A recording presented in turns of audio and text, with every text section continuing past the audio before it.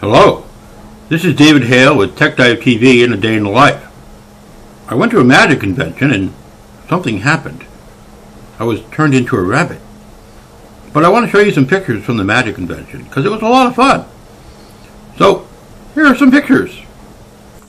First up was my friend Sam Sandler. Sam is a deaf magician and he performs with his daughter Tessa. He's an excellent magician and does a really positive show. The next performer was Michael Amar.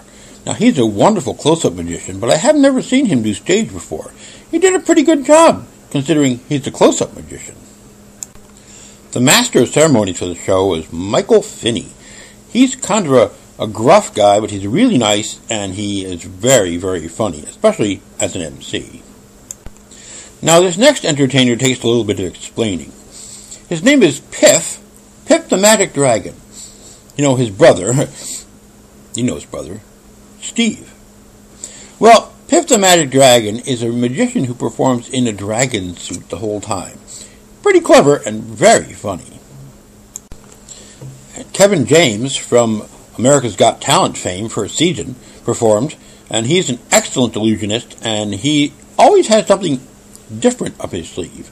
Well, not really up his sleeve since he does stage illusions, but he's an excellent performer, and I highly recommend, if you ever get a chance to see Kevin James, go see him. And this last picture is of Mark Mason. He's an English magician who's funny, and he has some very imaginative tricks.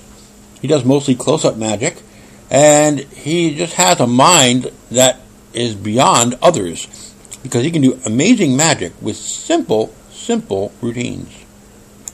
So, that was my day at the magic convention. I hope you had a good time. Well, I hope I had a good time. I can stop being this rabbit.